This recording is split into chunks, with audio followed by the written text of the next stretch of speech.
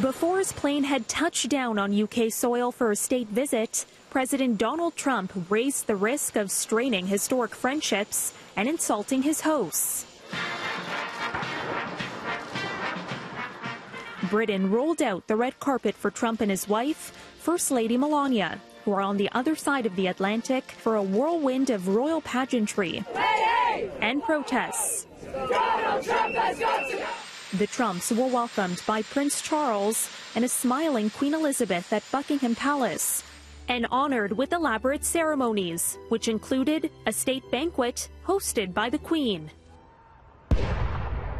But beyond the trademark pomp, the trip is at risk of being overshadowed by Trump's interventions on Brexit and a long-running feud with London's famously anti-Trump mayor.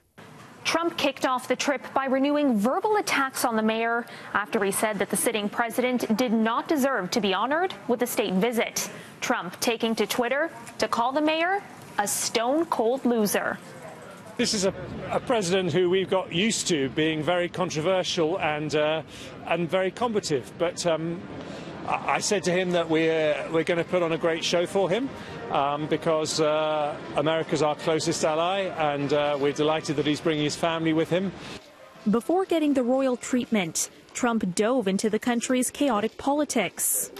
He broke convention by weighing in on who Britain's next prime minister should be, endorsing Theresa May's rival, just days before she steps down as Conservative leader.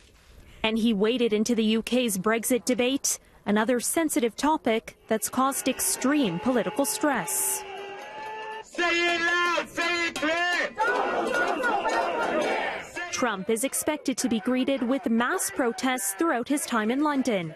I feel it's my duty, I feel it's my obligation to come out and protest a bit about the danger, the clear and present danger that Donald Trump is to the United States and the United Kingdom and to the world.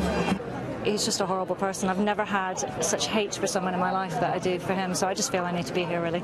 The massive orange Trump baby blimp will also be back, flying over Parliament during anti-Trump rallies in central London tomorrow.